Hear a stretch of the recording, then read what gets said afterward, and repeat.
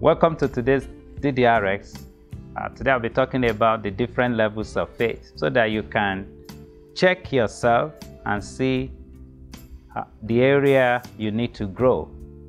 I said we all have a measure of faith at salvation, and it's our responsibility to grow, to exercise our faith. In fact, there was a time the disciples of Jesus came to him and they said, "Master, increase our faith."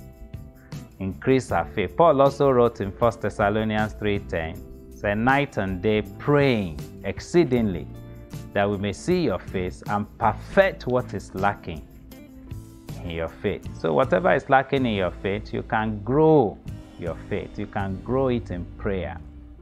Prayer can perfect your faith. So there are different types, in fact, many types, many levels of faith. I will just highlight just a few of them. One is common faith, and everyone starts with this common faith. Titus 1:4 talks about to Titus, a true son in our common faith. So common faith, that's the lowest level.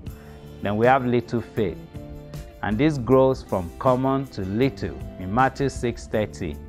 "Now if God clothes the grass of the field, which today is and tomorrow is thrown into the oven, will he not much more clothe you, O you of little faith?"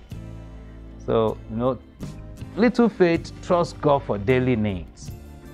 Then we have wavering faith in James 1:5-8.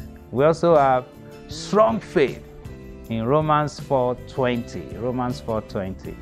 The Bible says that Abraham did not waver the promise of God through unbelief, but was strengthened in faith, giving glory to God. So strong faith refuses to say no for an answer. Refuses to say no for an answer. And we also have great faith in Matthew 8:10.